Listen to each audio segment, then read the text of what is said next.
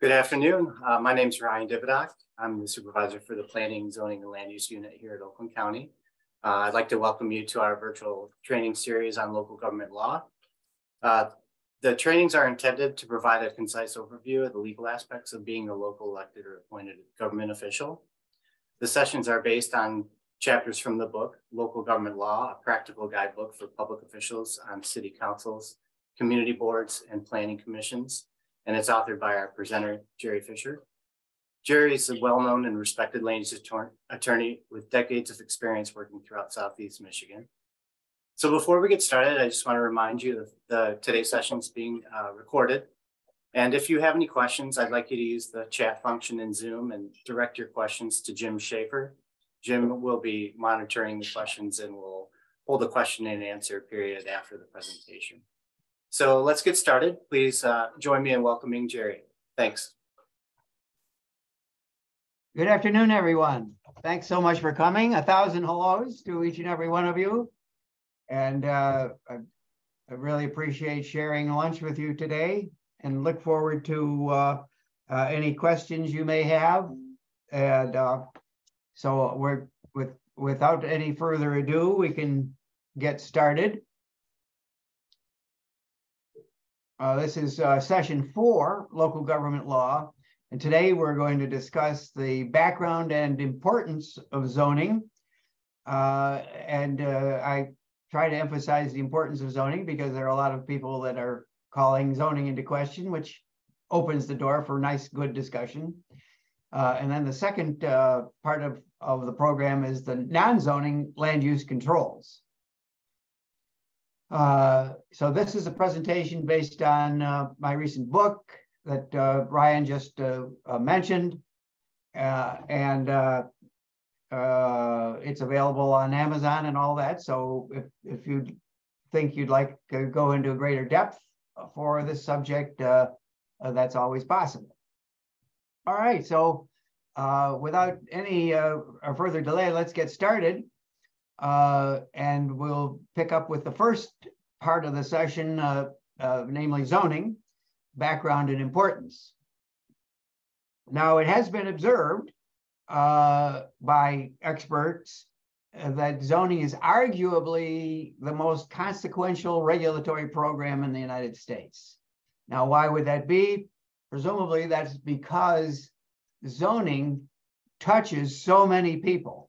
I mean, if you live in any type of urban, metropolitan, or whatever area, even in some less urban areas, rural areas, many zoning ordinances touch everyone. And in Michigan, even up north, if a local government doesn't have zoning, the county, in many instances, will undertake the zoning. So that's certainly one of the things that makes it consequential as a regulatory program.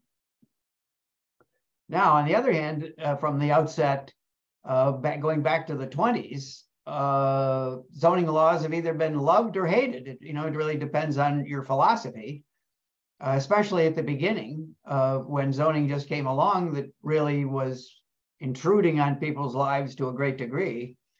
In 1921, Baltimore lawyer and zoning publicist Jefferson Grinalds touted that zoning is the greatest piece of constructive legislation ever passed.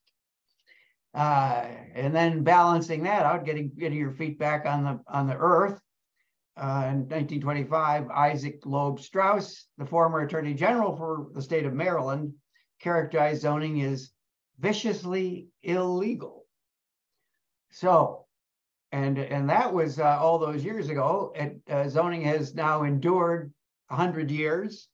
And as I've noticed here, there are good zoning ordinances and there are bad zoning ordinances. And in my opinion, having dealt with this subject and been to many local government meetings and seeing many ordinances, writing a few, I believe that whether an ordinance is good or bad really depends in great part on the role played by the Planning Commission and the planning consultants, typically planning consultants, sometimes legal, sometimes engineering. But it's wonderful to see dedicated planning commissioners that stay on the planning commission for many years, develop an incredible expertise, both in terms of the character and details of the community, as well as a concern for the long term. On the other hand, in situations where zoning becomes a political tool, where people are taking advantage of political clout and so forth for their own purposes rather than for community interest at large, and many times that's where things go off the tracks. So looking at zoning and trying to evaluate whether it's good or bad, or is it productive or whatever, it's 100 years old. So I think we need to really look at the history to be in a position to formulate some understanding on that. So let's go back to the early parts of the story. In fact, let's, like as they'd say on the Lone Ranger, let's go back to yesteryear.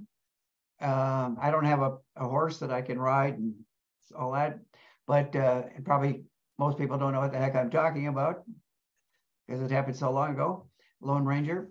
But in any event, zoning is really the child of the Industrial Revolution. You know, that started in the 1800s and then went through the early parts of the 1900s. In fact, just kept rolling along. But it was this revolution that brought to the cities this substantial movement and convergence of commerce, mechanization, and invention. And as that occurred, more urbanization brought people closer together, brought impacts from what they were doing, so that it touched their neighbors to a much greater degree, and zoning was approved as a concept, as a legal concept in 1926. And I can tell you that if you study constitutional law and related subjects there, you'll find that the U.S. Supreme Court was actively engaged in providing support for the Industrial Revolution and helping the United States on the big picture, on the world stage, to become an entity that had equal footing with all the countries around the world, and so in many instances, business got a very fair, in fact, more than a fair share of good play. So pre-zoning, so the zoning, let's say it started in 1916 to 1920, thereabouts. And if you set aside the subject of deed restrictions, the general rule that people lived with for many years up to the time that zoning really got rolling was that a person could really use their property for any purpose that was lawful, of course, but they could use their property intensely to the point, as long as they didn't interfere with the other property owners. So this was essentially the law of nuisance. And nuisance, by definition, is an unreasonable and substantial invasion of another's interest in private use and enjoyment of land. And so when one property owner went a little too far, there could be a nuisance lawsuit filed, and that was fine as long as there weren't that many nuisances that occurred. And it, in the early days there really weren't that many nuisances, so it wasn't a problem. But if you try to look at these cases, somebody is being subjected to a nuisance, they've got to file a lawsuit. The nuisance probably continues while the lawsuit is going on. So somebody's suffering, and then everybody's spending all this money. And eventually, when we got into the 1900s, again, bringing in the convergence of congestion of residents, workers, motor vehicles, factories, shoppers, high-rise buildings into our great cities. Everybody's in close quarters, high-intensity conflict, nuisances galore, and so many that it was kind of out of hand. So planners really responded, and of course Jim Schaefer and Ryan Dividock, they love the idea that the planners were the heroes. They're still heroes, of course, but so urban planners promoted this idea of city beautiful, and that concept arose in the Chicago Exposition in 1893. It was like a World's Fair sort of thing, where they actually built a city in the south part of Chicago, right in the area where the University of Chicago is now. And for the first time, many people realized how if you plan something out, it could be pretty strikingly functional. And so that really took off. The planning took off.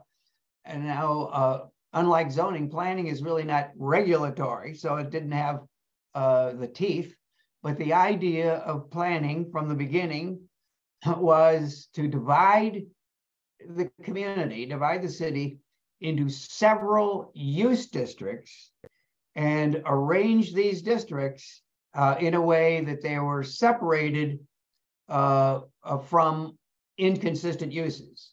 Now, one of the key objectives was to make sure that residential neighborhoods were separated from potentially harmful and unhealthy situations.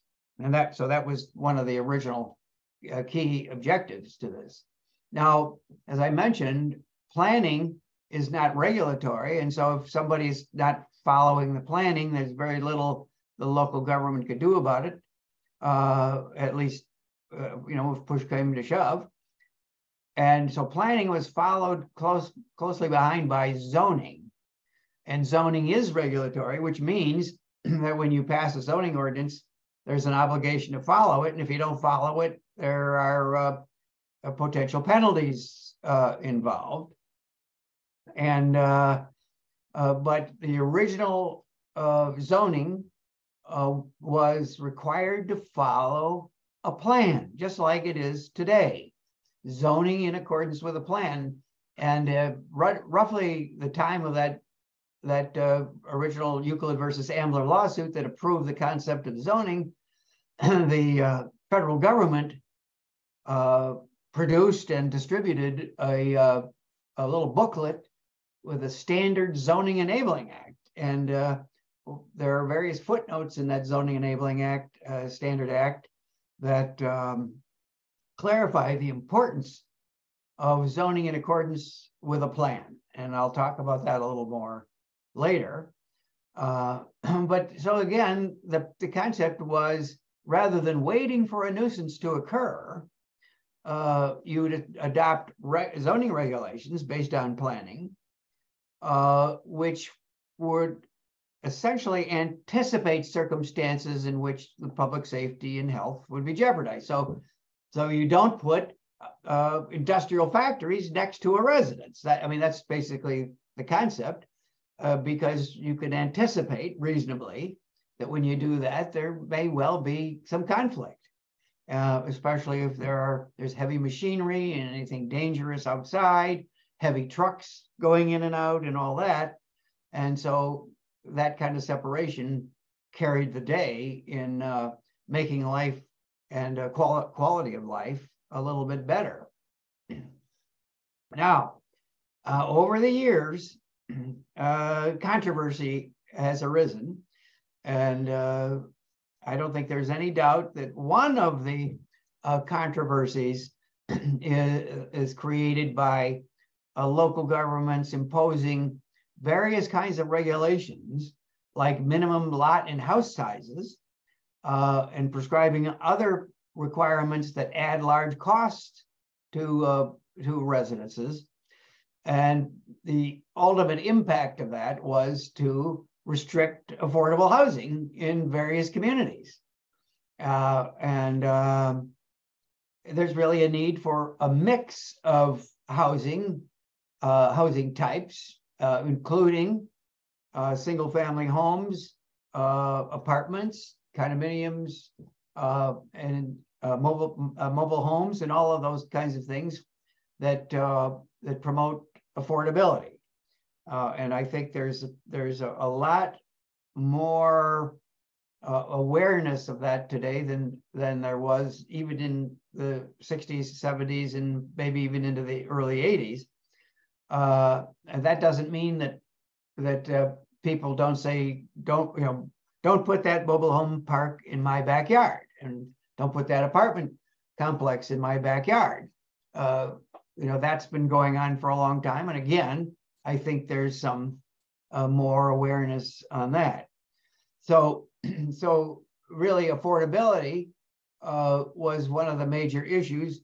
But in addition to that, the impact on minorities in major urban and suburban development occurred during the period of separate but equal. Now, if you weren't on hand for the last session, session number 3, we discussed the idea of the case of Plessy versus Ferguson, the United States Supreme Court in 1896. And you can always go back and look at that program online through Oakland County Planning and Economic Development. But Plessy versus Ferguson was the case that basically held that that you could separate uses, separate authorizations of land use based on race, as long as the facilities and improvements and services were of an equal character. And believe it or not, that concept went on through till 1954. So that's over almost 60 years. And that was upheld. And believe me, looking at the background in 1954, Brown versus Board of Education, that case barely passed even in 1954. But the key here is that there was a very significant movement of people around the country during the period of separate but equal, and particularly during World War I and World War II, where you had people from all over going into local urban areas for jobs and to help the war effort and all that. But here they came into urban areas, but there's separate but equal playing out, along with other associated kinds of discriminatory activities. And so that's how segregation got such a huge and strong foothold. Okay, let's touch on modern zoning, just to move this along. And my assertion is that zoning remains very important, but has room for improvement. Now, why do I say it's so important? Think about if we went back today to a situation where you did not have zoning mechanism that separated high intensity industrial and so forth from residential. It could be a problem. And it isn't just a problem for residential. If you think about, I mean, let's just assume that you're in Chicago where they have the stockyards and they bring all the animals in for butchering and slaughtering and all that. I mean, let's say you put the stockyards right next to a fine dining restaurant or, some high scale retail. That's a problem for everybody. So it's not just residential. the separation of uses is important. Now, does it have room for improvement? Absolutely. And I think we really need to focus on the ways we can improve it rather than throwing the baby out with the bathwater. Again, zoning needs to be done in accordance with the master plan. It's a key underpinning for due process. What do I mean by that? The idea is due process means that things have to be done for good reason. In other words, that the zoning has to be done on functional grounds. So if you just are zoning arbitrarily and say, okay, let's put this here and put this over here and this over here, and oh, my friend and cousin owns this property, so let's make that a lucrative kind of thing. That's arbitrary, and it's not in accordance with a plan. So you've got to do this in accordance with a plan and have functional use districts to avoid arbitrariness. Now, zoning has made some really interesting advancements that didn't exist in the 1920s, and that would include things like the planned unit development and a special land use mechanism. So what is so special about them, unlike the situation in the earlier 1900s, even the mid 1900s, with these mechanisms, the zoning ordinance can provide significant discretionary authority on approvals to land uses. On planned unit development, you can put a residential development, single family, along with some multifamily, along with a golf course, and things like, and maybe even a little coffee shop or whatever. You can mix the uses and still be considered to be lawful. Yes, it somewhat deviates from the idea of separating land uses, but with the planned unit development, they are placed in the same project based upon planning. So it's like a mini separation of use districts with good reason put into place.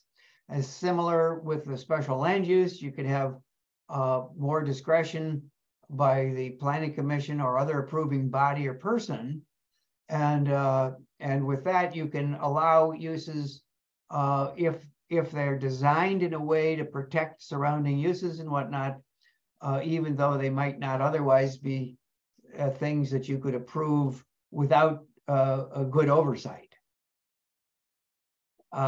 Next, under paragraph T, the Planning Commission. Now, to me, in my experience over the years, the Planning Commission is really the unsung hero of zoning and the good things about zoning.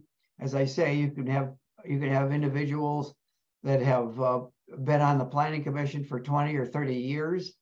They know the community inside out and know what is, if they have really good ethics and all that kind of thing, they can do so much good.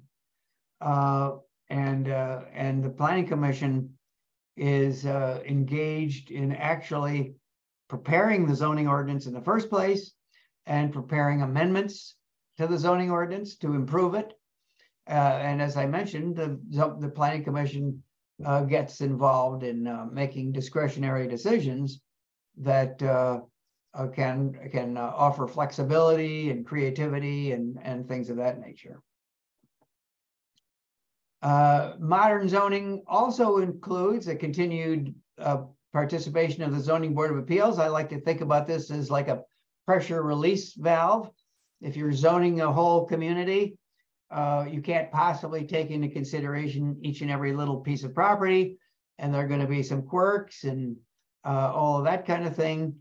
So you're going to have the generally applicable rules and regulations that occur community-wide. And then for unusual things, there's the Zoning Board of Appeals that can grant relief from the generally applicable rules so as to make property more functional and more usable, more reasonable. And the Zoning Board of Appeals also interpret the ordinance when issues come up. And of course, consistent with its name, the Zoning Board of Appeals can hear appeals from decisions made by administrative officials in the community. Exclusionary zoning. And exclusionary zoning gets back to what I was mentioning about where zoning got off the rails to some degree, making housing unaffordable to large segments of society, maybe low income, maybe even low moderate income couldn't afford certain communities for zoning as a result of the zoning. And so over the years and into the early 70s, decisions started being made in court that prohibited the exclusion of large segments of society from local governments, and with a directive that it was necessary to make provision for all kinds of people in the community, all kinds of uses. Today, we have this function served in many states, including Michigan, by the zoning ordinance, itself and the Zoning Enabling Act itself. And so you've got a provision in the Zoning Enabling Act that basically says that if you have a lawful use that is excluded from the local government as well as in the surrounding area so that it's not accessible, the local government has to permit that use as long as there's some place in the community where it can be reasonably located. So that it can be a very powerful tool in the toolbox if a local government is unreasonably excluding. Challenges, and I'd like to mention this because it's not as well understood as it could be. Challenges can be of a legislative challenge or a challenge of administrative action. So if the local government rezones property, rezoning is a legislative act. So it takes the action of the legislative body to create a zoning ordinance or to amend the zoning ordinance. Now, if a aggrieved party comes in to challenge zoning, in other words, challenge a legislative act, it's a much harder case to make. And the challenger has to show either that there's a due process violation, that the local government is just acting arbitrarily when they zoned or refused to zone property and left this property in a bad situation, or that the zoning resulted in a loss of use of the property. In other words, a so-called taking without just compensation. So in both those situations, they're tough cases to make, and rightly so, because if the legislative body is zoning the whole community and it's an easy case to upset the apple cart, then it's going to throw the whole idea of comprehensive planning out the window. And so it's a tough case. Now, administrative challenges are different. Whereas the legislative challenges of the existing zoning, the administrative challenge has to do with challenging the refusal to grant the relief requested. So if I ask for a variance or I'm asking for a special land use, the aggrieved party is challenging the refusal to grant my relief. Now, in the case of the Zoning Board of Appeals in Michigan, there's a specific statute that lays out the standards, but in other situations, the test is abuse of discretion, whether the local government has abused its discretion in denying the administrative relief. Now, is that an easy case to make? No, but it is probably more straightforward, number one, and number two, more expeditious and less costly in terms of litigation. So you've got those two things, legislative and administrative, and that's an important thing and an important distinction to keep in mind. Okay. If you have questions, jot them down, because or send them right to Jim and Ryan now, and they'll be asking questions later, asking your questions later. Zoning, non-zoning land use controls, and this would be this would be legislation again, generally speaking, established by regulatory ordinances as compared to a zoning ordinance. And the passage of a regulatory ordinance, generally speaking, has much less formality. Quite often, there's no need to have a public hearing before you put a regulatory ordinance into place. You don't have the planning commission that has to conduct hearings or make a recommendation. You could have a legislative body go into session and pass a regulatory ordinance as it deems fit. Of course, in some cases you need a first and second reading, but that's a much easier thing certainly than zoning. So regulatory ordinances, and I'll talk about this in greater detail, but generally speaking, regulatory ordinances cannot serve the function that zoning serves, because if you allowed that, that's essentially a way to sidestep the need to have public hearings, have planning commission recommendations, and so forth. So you cannot try to accomplish zoning by regulatory ordinances, and often regulatory might deal with streets and other public property, but it also deals with private property, such as probably one of the most basic exercises of non-zoning regulatory ordinance would be your construction code or codes. And these would be your uniform codes adopted maybe on a national or international basis, like the International Building Code, and local governments don't go into session and debate what kind of wood should be used here, or what kind of construction or electrical things or fire codes.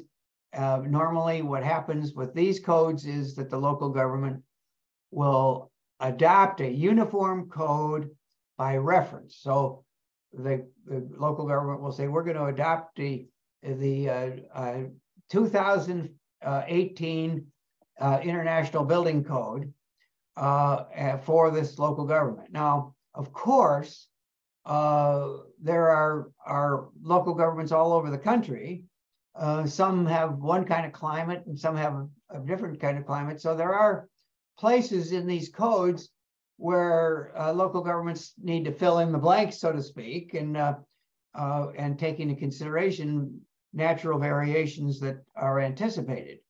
Now, when a local government wants to make a more basic change to the code, like a substantive provision of the code that is going to change the way homes are built, maybe, for example, if you have a community that wants to get involved with exclusionary zoning and they want to require all expensive materials and so forth in a home, then you have to get state permission for this kind of change, because that's one of the things that the state is overseeing, is to make sure that you have uniform construction, and that would be to avoid problems that I was mentioning, but also to avoid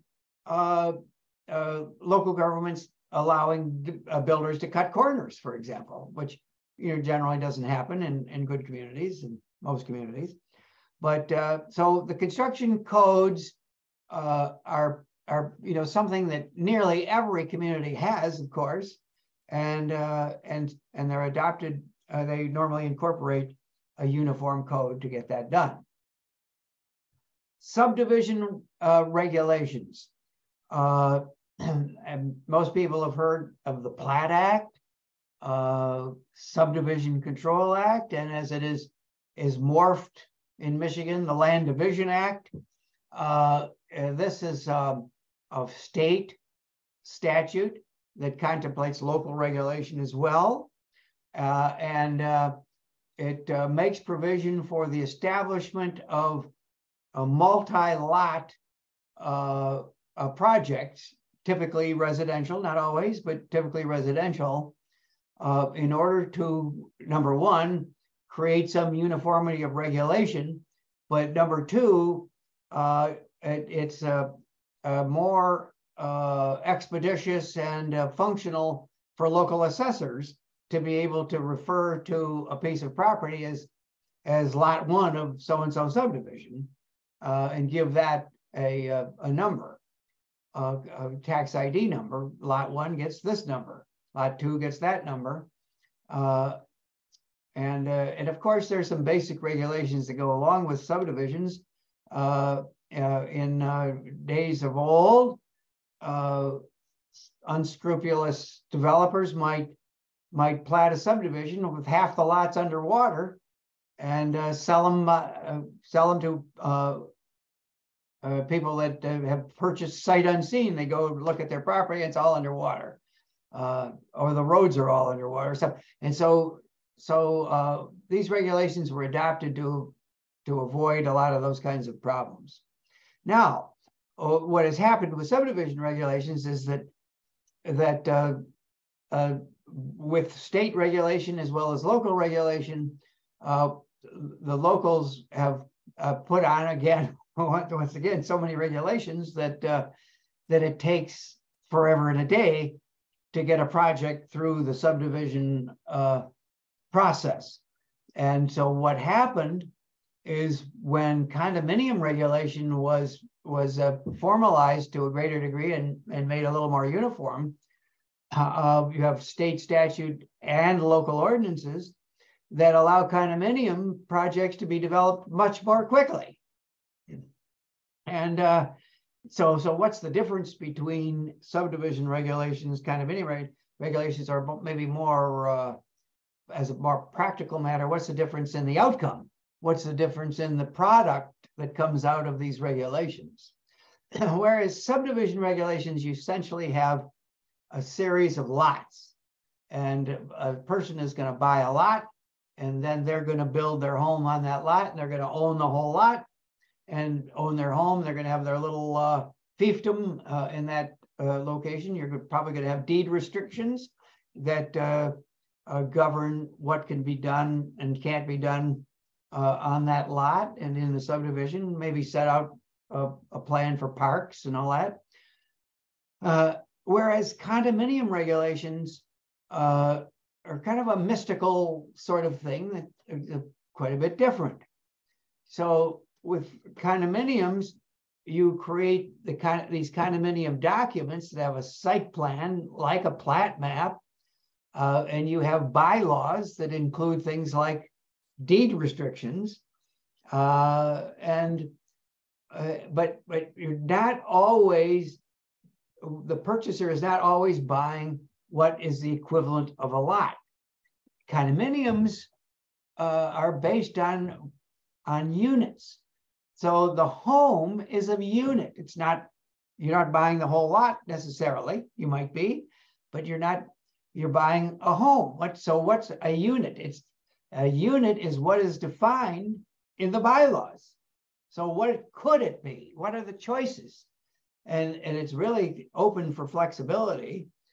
A unit might mean the inside walls of a residence and everything inside of that, not the outside walls, not the roof, none of the property around, and so forth. So that could be a unit. Possibly a unit is the inside walls, what's inside of that, plus the outside walls. And in that case, maybe the owner of the unit will be responsible for maintaining the roof and maintain painting and all that kind of thing. Or maybe the condominium association will do that. Some condominium units include the home itself, plus a little plot of property around the unit. And the property owner or the unit owner is responsible for maintaining all of that. And yet then the rest of the yard might be called a limited common area, which I've got at the bottom of this slide. So that might include driveways and private yards. But it's a limited common area, which would probably mean that the condominium association is going to maintain that part that is a limited common area or common element, and the homeowner will maintain what's inside of that. General common areas then would be something that is probably accessible to everybody in the project and would include roads, for example, the obvious thing where people can use all the roads in the condominium development, maybe easements where in which the water lines, sewer lines, and other utilities are built, sidewalks, and all that might be general common elements. So the end product is pretty similar, or might be pretty similar than what you get in a subdivision. And eventually, developers of condominiums decided that people actually like the subdivision arrangement where you have the whole lot and you put your house on there and you maintain everything. And so developers created the concept of site condominiums. And with a site condominium, the unit is everything you'd buy with a subdivision lot. Essentially, you'd buy the whole lot, and you'd build your home and maintain everything just like you would if you bought in a subdivision. Well, okay. And if there are questions on that, I'd be happy to answer them. I have to move along though to make sure that we get through this. Environmental regulation, they would be other regulations that would be adopted, generally speaking, by regulatory ordinances. And one of the basic regulations that kind of overarches of the regulatory program would be the Natural Resources Environmental Protection Act, often referred to as the NREPA. There are numerous parts. The original Environmental Protection Act in Michigan is now Part 17 of the NREPA, which is MCL 324-1701. And it's actually a pretty powerful provision. The Attorney General or any person may maintain an action in the circuit court having jurisdiction where the alleged violation occurred or is likely to occur for declaratory or equitable relief against any person for the protection of the air, water, and other natural resources and the public trust therein, and protect it from pollution, impairment, and destruction. So a very powerful provision. Over the years, the court has narrowed some of the scope of it, so it doesn't allow somebody from taking another person to court that it doesn't involve a significant natural resource. But this is like the basic unit of environmental protection. It's a state law, and local governments sometimes, maybe in the 70s and 80s more often, but sometimes create their own environmental protection provisions, and something like wetlands and woodlands and things of that nature. So as part of the NREPA, there's a codification of other things that had existed, and it was all codified as part of the of this omnibus codification. So we have Part 213, and they're all codified as parts. Part 213, leaking underground storage tanks. Part 301, inland lakes and streams. Both of them, and the Part 303, wetlands. All three of them had been freestanding statutes on their own that were all then put into the NREPA. These are just examples. There are a lot more. that deal with various subjects. And then, of course, the Act also added a number of additional regulations for many things, such as ferrous mining and things like that. But here's where sometimes there is a little jockeying for local non-zoning regulations and state non-zoning regulations. The question is, who's got jurisdiction over what subject? Obviously, the legislature has the authority to preempt local governments from various kinds of things. And that fight is going on right now in the subject of gravel mining, where gravel mining is part of most zoning ordinances that where gravel is deposited naturally. And gravel mining interests are trying to take that authority away from local governments and give it to EGLE at the state level. Signs and billboards, another important area of regulation. Just about every community that regulates by zoning regulates signs and billboards. Townships often do it by zoning. Cities and villages often do it under a sign regulation authority, which would be a regulatory ordinance. And one of the important things there is that under regulatory ordinances, you don't have the problem of non-conforming uses. So you can change the rules to some degree. As long as you're acting fairly and reasonably, you might be able to avoid non-conforming uses.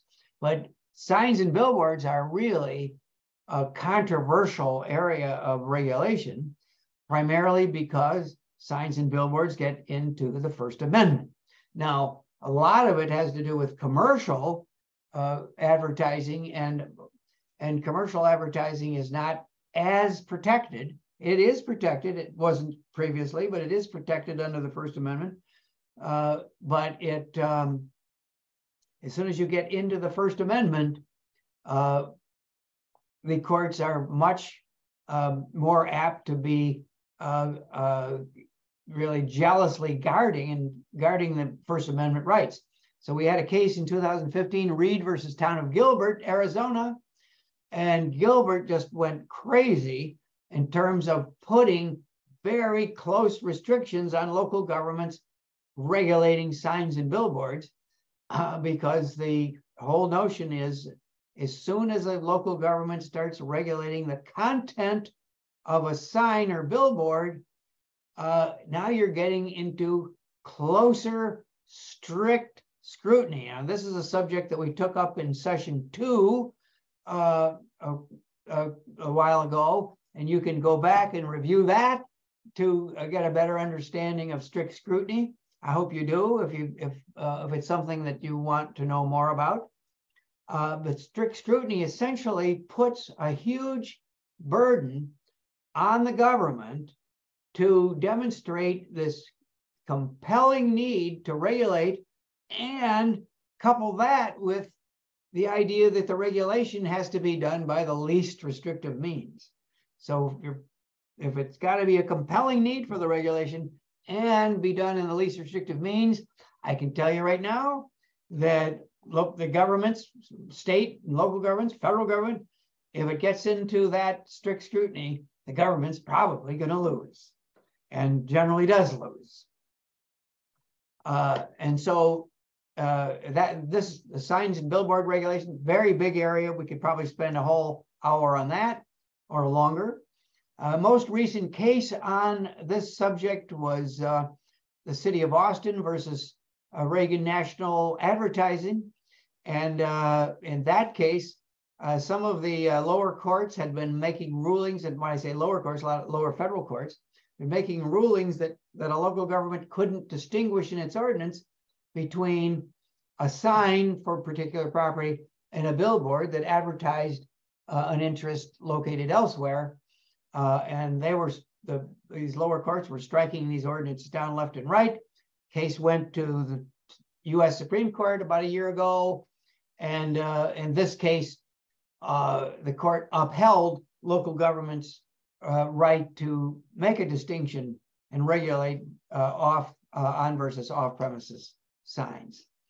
Examples of other types of regulatory ordinances, and I've taken this list from a statute called the Township Ordinance Act, but you can see a list that is very comparable, probably a little longer, in what's known as the Home Rule Cities Act. And the Home Rule Cities Act is the act that governs the creation of city and village charter. Well, this is the Home Rule Cities Act would be for the city charters. Then there's a Home Rule Village Act.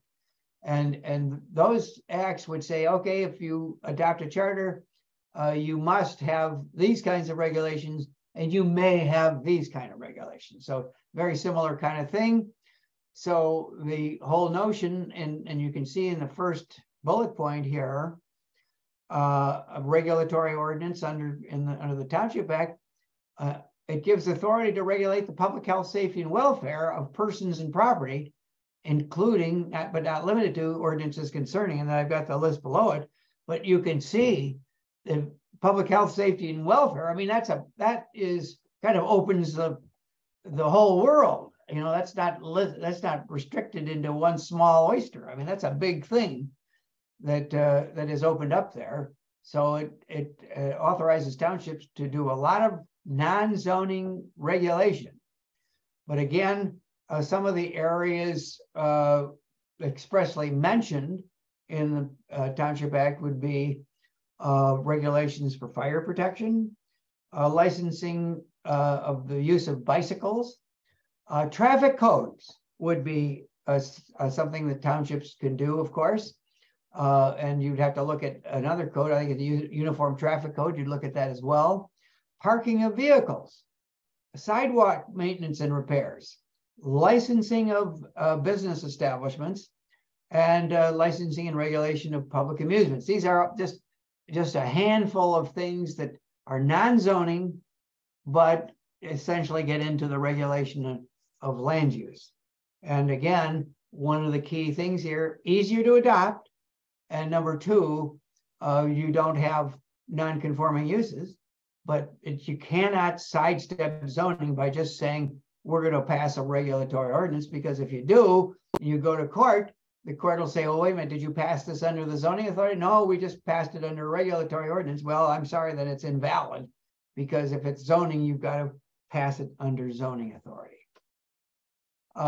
And just to be clear, on this slide, the varied application is permitted or authorized. So ordinances can be enacted to apply to streets, roads, and highways, or portions of the town. You don't have to adopt a regulation that is applicable township wide. And this is true in cities as well, of course. The board might restrict certain regulations to specified platted lands within a township. And sometimes communities are hesitant to pass a regulation applicable only in one subdivision or another subdivision or a certain area. But this Ordinance Act gives you that authority to do.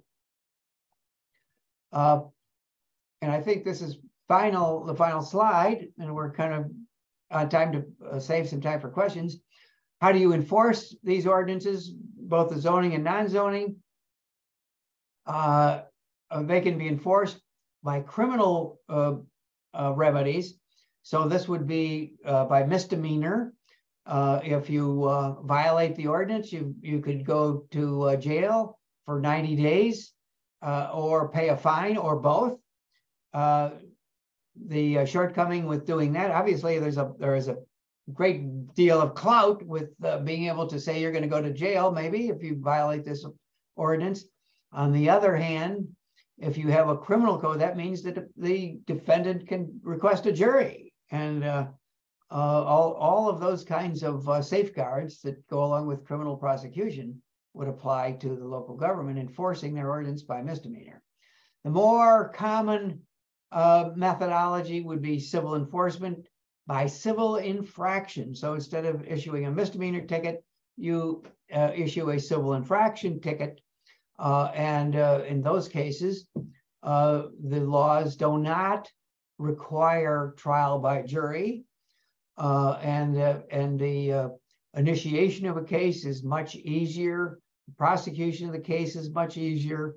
And at the end of the case, if there is somebody found responsible for a violation, they'll pay a fine. The fine can be stated in the ordinance. In some cases, it's variable depending upon what the judge wants to do.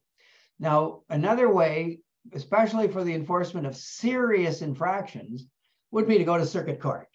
Now, when you go to circuit court, you're looking for an action for an injunction or other equitable relief. You might say, Judge, we want you to enter an order essentially stopping this activity from occurring. Or if it's going to occur, it has to occur only in this area, or things of that nature. And now the difference between the misdemeanor and civil infraction and circuit court cases is the misdemeanor and civil infraction, it would be in the district court, more accessible, less costly. Go to circuit court, bankruptcy.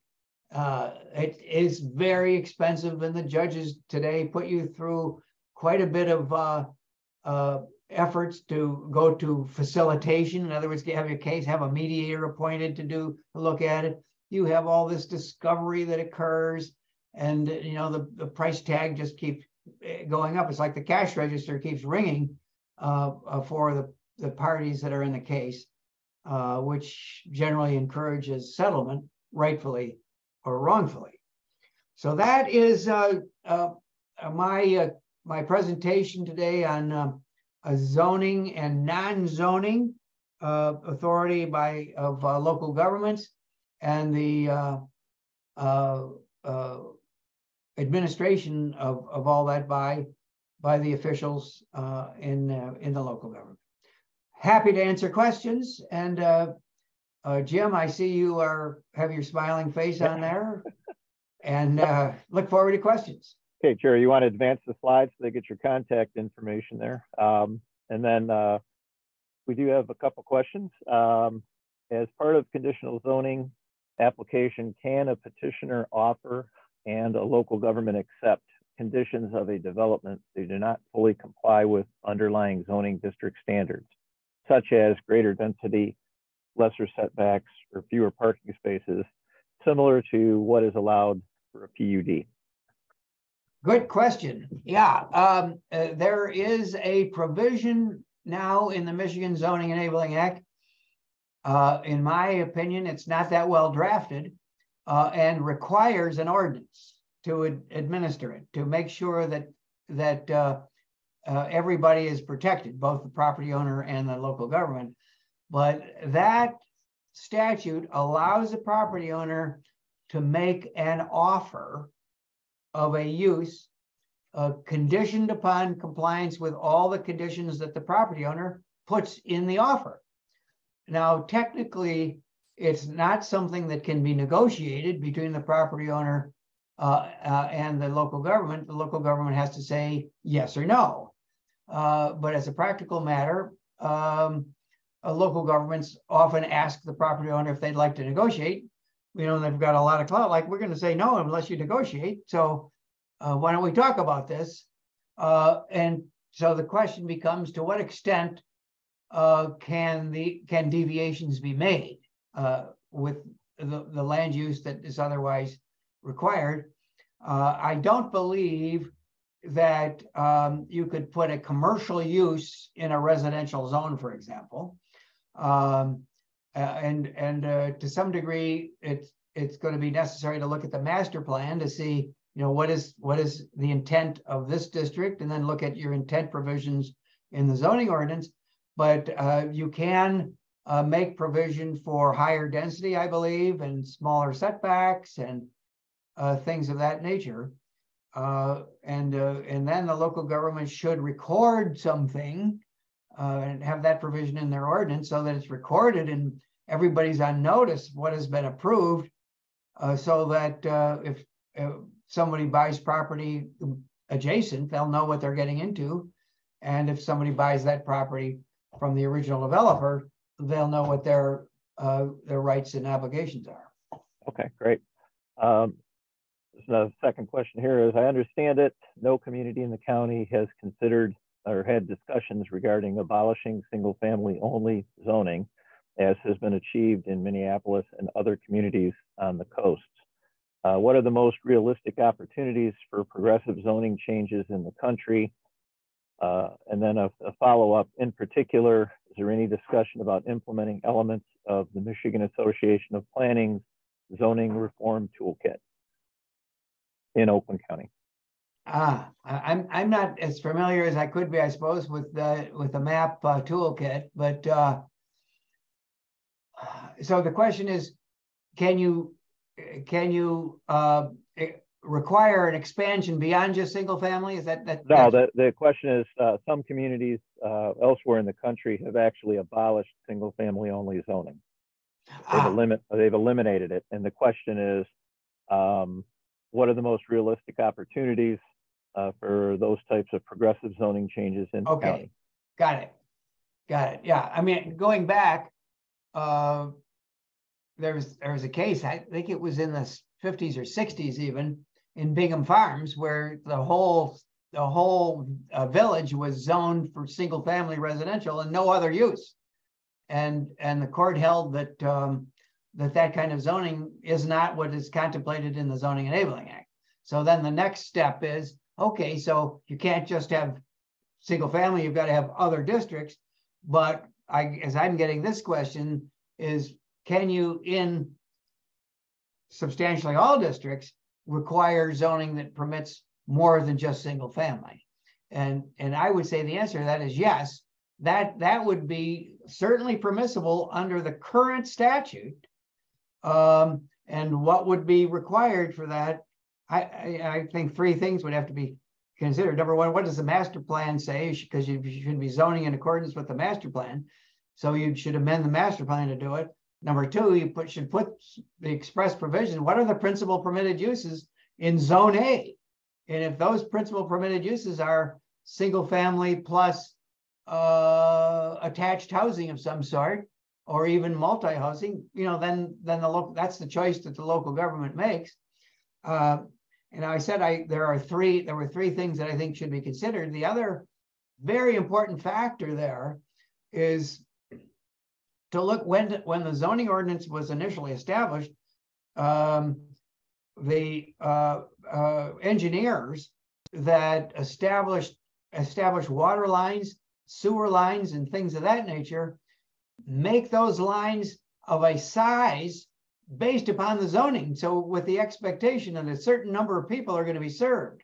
So if you willy-nilly, and maybe that's a bad situation, if you really even carefully study this situation and say, we want to have single family and attached housing with up to 4 units attached or whatever it is in this zone, you really need to take a look and see what the impact of that is on your sewer system, if there is a sewer system, and the water system, because if you overcharge the sewer water system, you may have to redo a whole line. That is not inexpensive. That's a big thing, and so you have to look at that. And then, of course, there are other services that might be that come involved. But in my opinion, the answer is yes, you can do it. And it's just a matter of carefully planning and zoning for it, and watching out for any unintended consequences with your utilities. Excellent. Well, thank you very much, Jerry. With that, we are past our time limit. So I'd like to thank you very much for being a speaker today. It was an excellent presentation, and thank you for everyone for joining us. Thank you so much. I really appreciate everybody showing up, both people, and just kidding. Look forward to the next session. All right, and this recording will be available. I posted the link in the chat. All right, we'll see you next time. Thank you. Okay, sounds good. In July.